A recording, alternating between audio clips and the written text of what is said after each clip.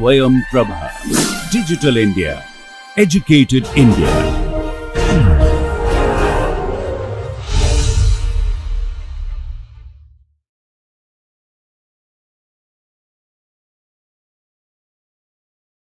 So, as we told that economics is all about how an economy or a society is managing with its scarce resources, right. So, in that process you know this managing or the society is managing with its resources not by any dictator or any powerful person who is dictating others, you behave this way, you behave that way, something like that. Rather, million of households, million of people are interacting among themselves. Through their interactions, these resources, scarce resources are distributed among the people of the society. Okay.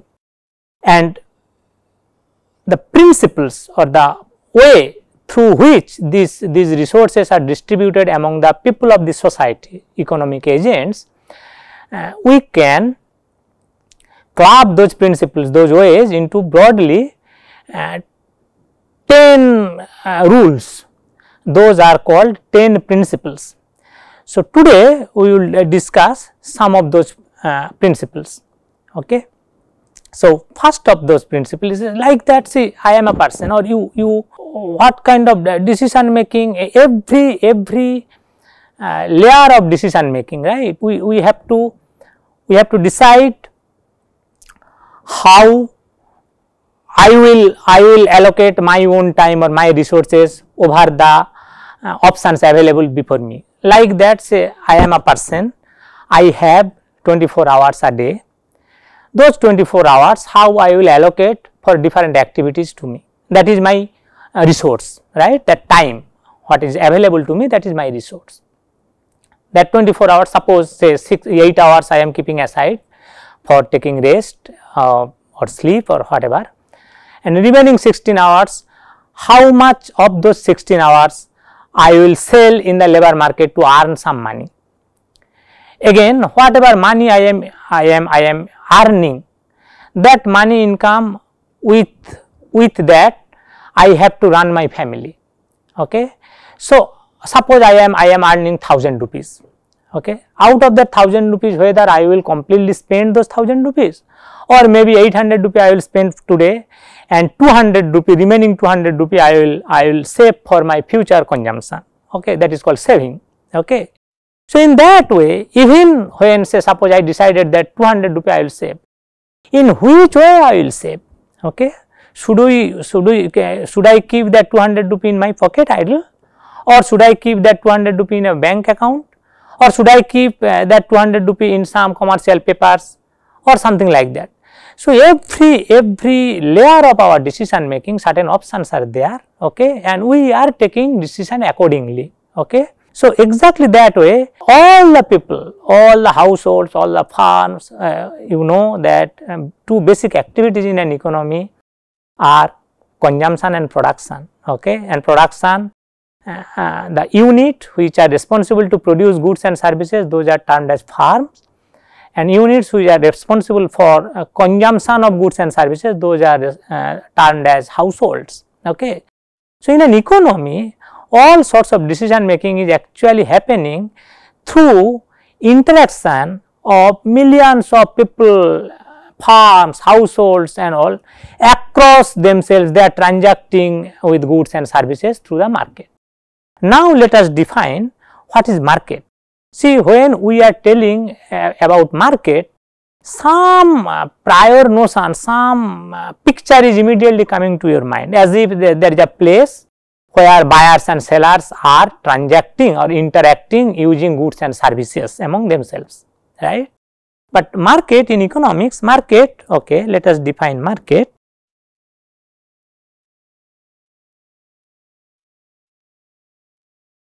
Market. In economics, market is not a place as such, rather it is an organization through which buyers and sellers transact goods and services among themselves. Okay, it may be a place, most of the cases it is a place, some geographical location where these buyers and sellers they gather together. It may not be place also, it may be say website, some internet kind of thing through which say stock market transactions. Okay, you need not go to any place or any as such market. Say there is a web page through which you can log in and you can participate into purchasing or selling of shares and stocks and all those, right. So in economics, let me define or let me repeat again, market is an organization through which buyers and sellers participate in transaction of goods and services. Okay, and in this economics, through this market millions of people are interacting. Okay, millions of people, millions of household, millions of firms, in a totality millions of so many large number of economic agents are interacting among themselves. Okay, and as we told that the laws following which these transactions take place. Okay, those are roughly clubbed under 10 principles. So today first we will discuss the first principle, that is principle number 1. People face trade-offs. Okay, by this what we are referring, see, just sometimes back we told that at every layer of decision making I am choosing from the alternative available to me. Like when I am going to say save my 200 rupee, whether I will keep in my pocket as idle or whether I will store that in a bank account to earn some rate of interest as well, or whether I will spend or I will invest that in a little bit more risky but more high rewarding kind of investment opportunity, like maybe stock market, right. So this kind of every layer of decision making, all of us face some sort of trade off. Okay, like you being the student, your most precious resource is time, your time, right.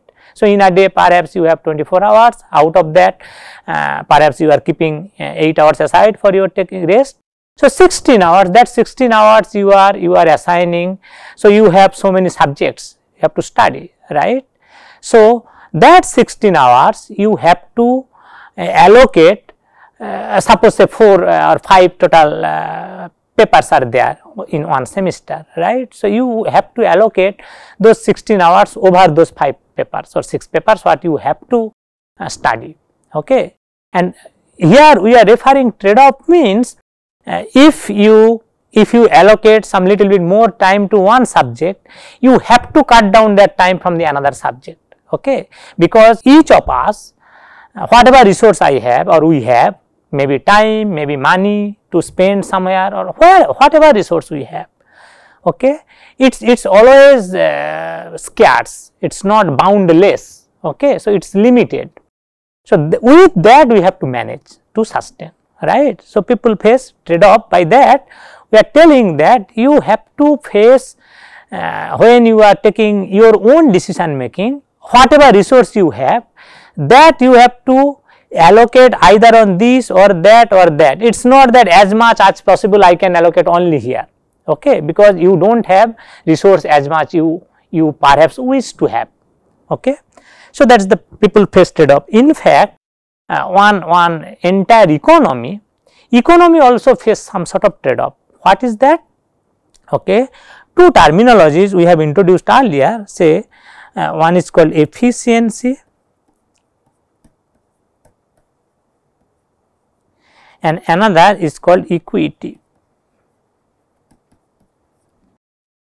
Policy makers in a country or in an economy, they also face trade off between these two, efficiency and equity. So what efficiency, or by efficiency what we refer?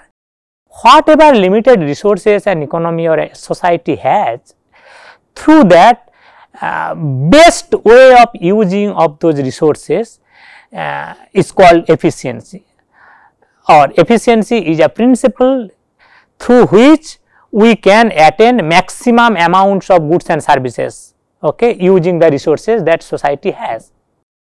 Alternatively, by equity what we are referring? Equity, the whatever resource a country has or a society has, that resource, how equally that resource are distributed across the agents of that society or member of that economy. Okay. So, obviously you can see that policy makers, because any country, any society has limited number of resources, and when the policy makers of that country are going to distribute that resources more equally to the members of that society, they have to perhaps compromise efficiency to some extent. Why I am telling that? Let me clarify. Because, so look at here, to run government in a society, right, you need certain resources. Not only that, and that money, how government gets, government imposes tax on the people who are more capable, who have more money, who have more income, right, and that tax it redistribute to the people who are more needy, perhaps poorer people, right. Now, this taxation mechanism through the tax, when government is collecting money, so what government is doing? So, person A has more money, so suppose 10% of that money whatever he has, government is taking as tax, right. So, definitely if that person has 1000 rupees, government is collecting 100 rupees, 10% of that 1000 rupees as tax. If that person earns little bit more, maybe 1500 rupee, government is taking 10% as tax, 150 rupee as tax.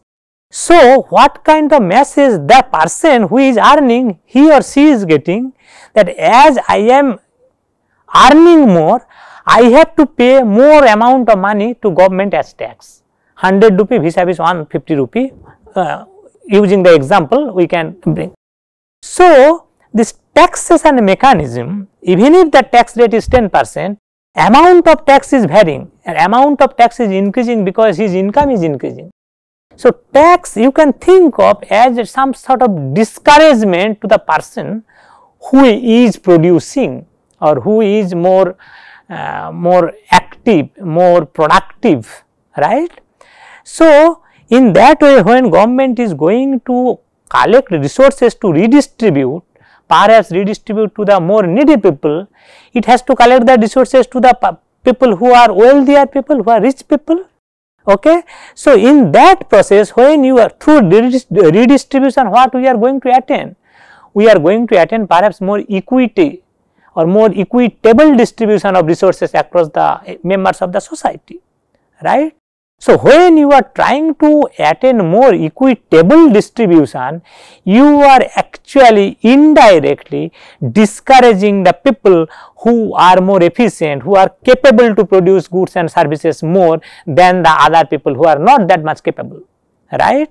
So, essentially an economy, an entire country face, not only that, all of us are facing trade-off in our decision making.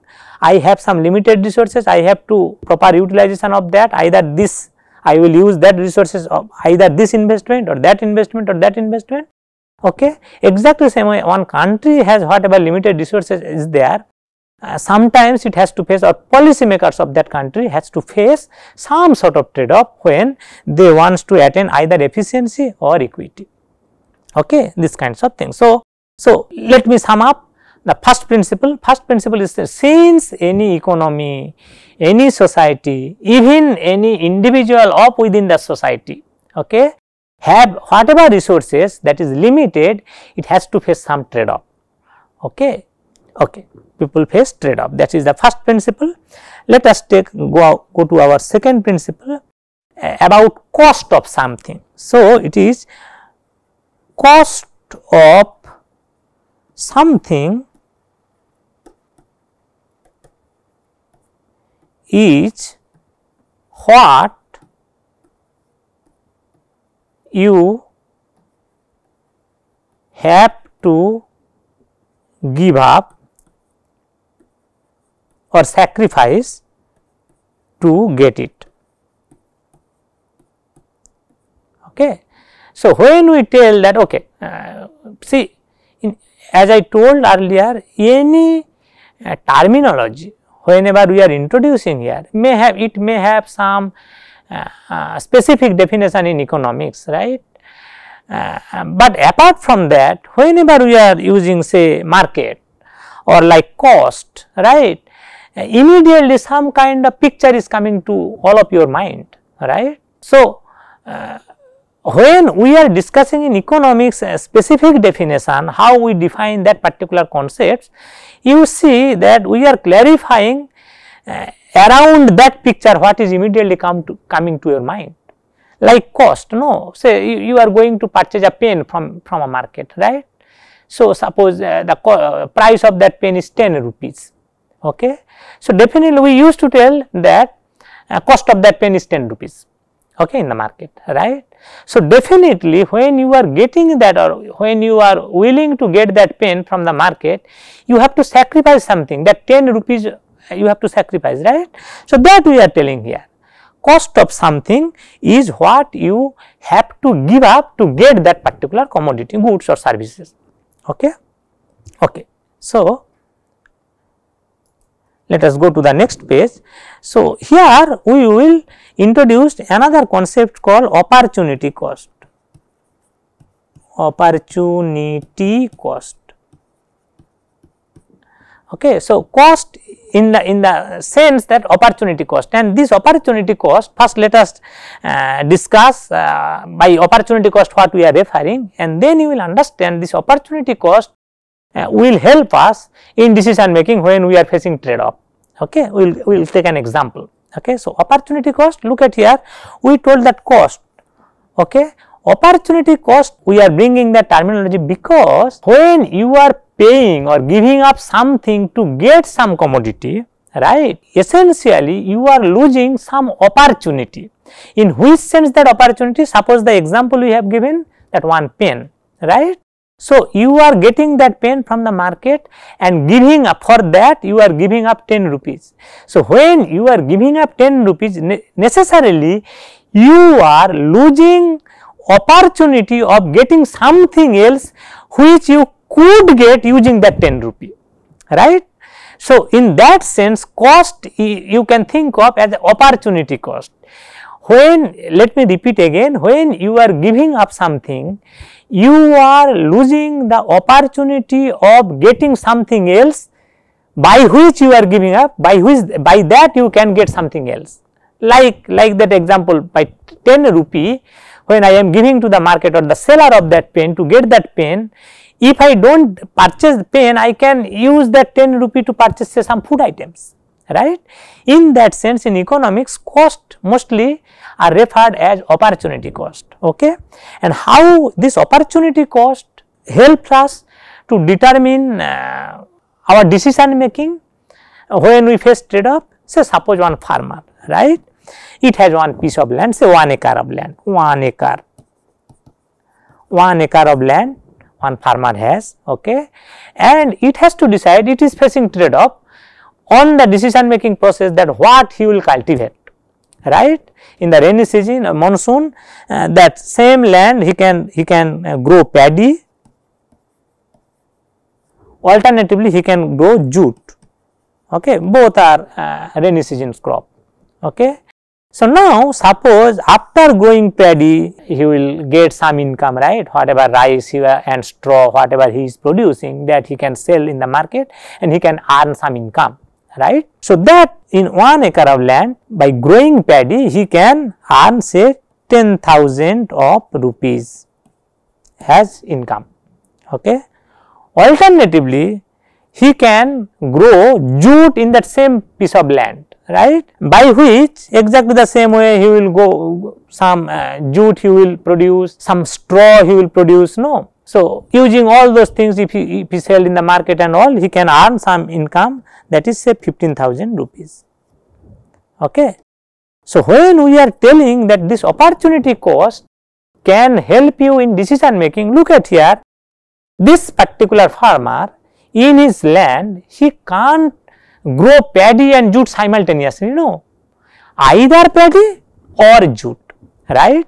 Now, if he produce paddy or grow paddy, he is losing the opportunity of growing jute, and vice versa. When he is growing jute, he is losing the opportunity of growing paddy. In that sense, and if this is the potential earning structure from either growing paddy or growing jute, we can tell opportunity cost of going paddy is this much of rupees, and similarly opportunity cost of growing jute is this much of rupee. Okay. So, and what is the principle here to take your decision making? Principle, he or she, that farmer should follow that. He should choose that decision making or that choice for whose opportunity cost is less. Look at here, as I told, paddy's opportunity cost is rupees 15,000, jute's opportunity cost is rupees 10,000. So, where opportunity cost is less, jute's opportunity cost is less, right? Jute's opportunity cost is less. So, he should produce jute. See, same thing, you can look at it as the potential income point of view. No, by cultivating jute he will get 15,000 rupees. Alternatively, by cultivating paddy he will get 10,000 rupees. So, he will choose jute because he will get more income there. Okay. Same thing we are telling, he should consume or he should choose that thing where opportunity cost is lower or less. Now, one potential problem you people may face, suppose three commodities are there, paddy, jute and say another commodity, say crop X, another.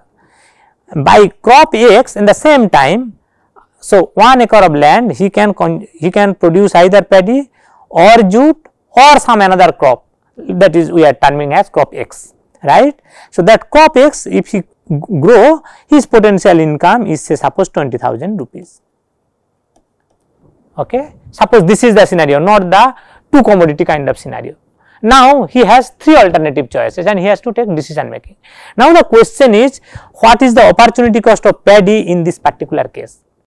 Earlier it was opportunity cost of paddy cultivation was 15,000 rupees because only one option was there, jute. Now, two options are there. So, definitely paddy's opportunity cost will be maximum of these two. Okay. So, definitely paddy's opportunity cost will be rupees 20,000. Jute's opportunity cost will be maximum of these two. Okay. So, jute's opportunity cost also is 20,000 rupees. Okay. And crop X, the other crops, its opportunity cost is basically maximum of these two. So, definitely 15,000 rupees. So, whose commodity's opportunity cost is less?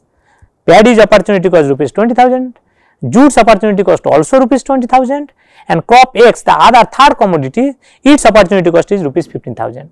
So, definitely he should choose that, as the principle we told, that he should or that farmer should choose that commodity to grow whose opportunity cost is less. So, here paddy's opportunity cost is rupees 20,000, jute's opportunity cost is rupees 20,000 and crop X's opportunity cost is rupees 15,000. So, definitely he should produce crop X because its opportunity cost is lower. Okay. So, in that way, so what we have in the second principle, what we have decided or what we clarified? We clarified here what is cost, or by cost what we refer, and in that cost in little bit more clarificatory way we refer as opportunity cost. And in that process we clarified how this opportunity cost terminology or this concept of opportunity cost can help us in decision making where we are facing trade off. Look, this farmer, he is also facing trade off. Okay. One piece of land, what to cultivate, either paddy or jute or some other commodity, like that, right. So, every decision making, every layer of decision making, you, me, all of us, all households, all farms, we are getting some sort of trade off, we have to face trade off. Okay. And accordingly we have to take a decision making. Okay. So, the decision making process, opportunity cost may help you. Okay. Let us go to the third principle. Okay. Principle number 3. Principle number 3. Rational people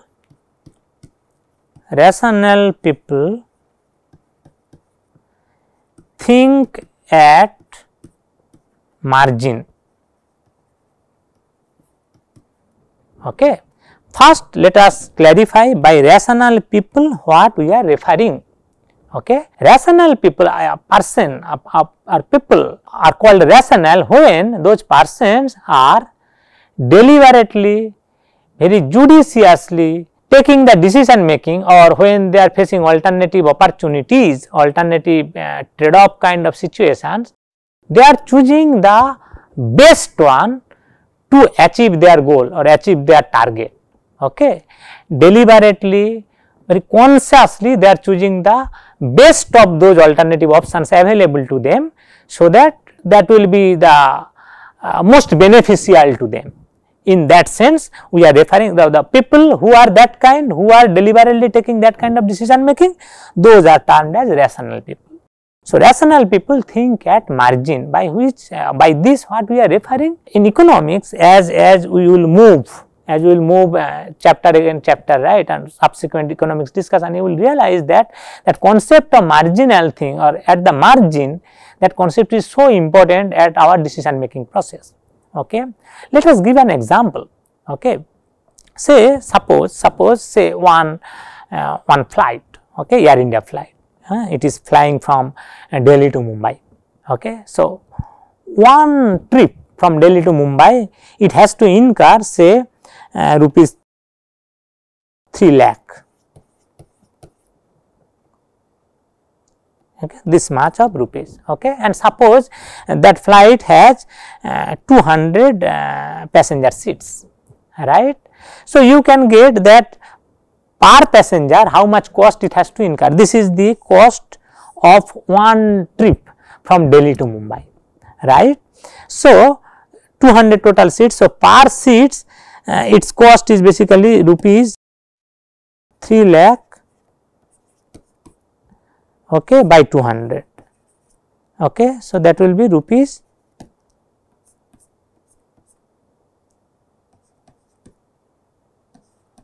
1500, rupees 1500 per seat cost, right. So, definitely that Air India authority, what they are setting.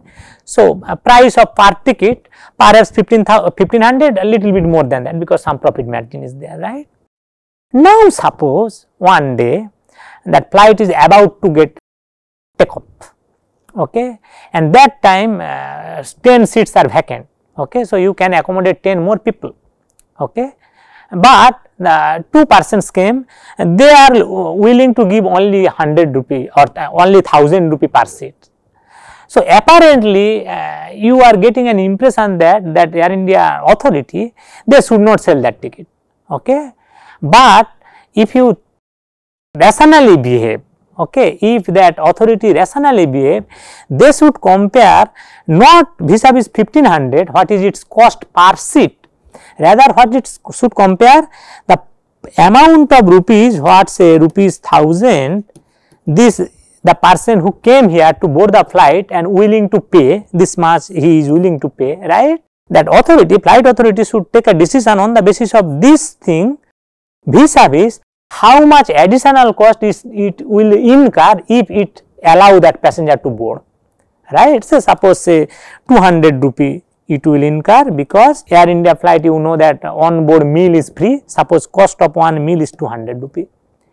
So, although we are apparently at the first instance getting an impression that it should not allow that person to board, okay, with this 1000 rupees, but if you compare the marginal benefit vis-a-vis marginal cost, this is called marginal benefit.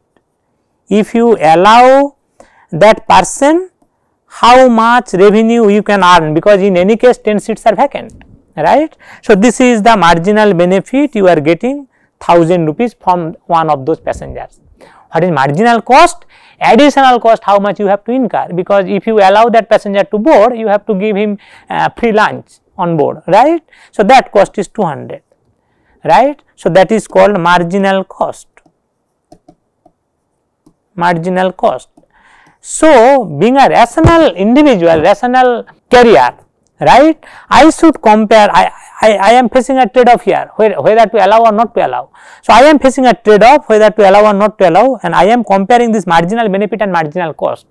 Okay. And by that comparison, since marginal benefit is greater than marginal cost, I should allow that person. So, with this example you can understand that rational people think at margin what we are referring. Okay. Let us stop here and we will continue this in the next lecture. little bit more clarification of this rational people think and margin, and then we will go to the principle number 4.